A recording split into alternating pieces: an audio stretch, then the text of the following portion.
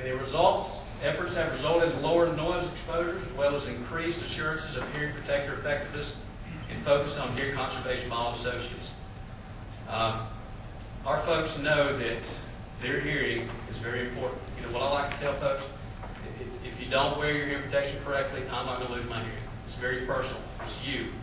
You know, you want to be assured that when you get older and you know, you're with your kids or grandkids, that you can hear. You know, it should be very important to you. And you know, and really your neighbor, you should be very concerned about your neighbor hearing. So if you see that where they're not wearing their hearing protection device correctly, you need to say something. You know, it needs to be a part of what you do. Now, what will this award do for us? If I had to sum it up in one word, I would say it would be credibility.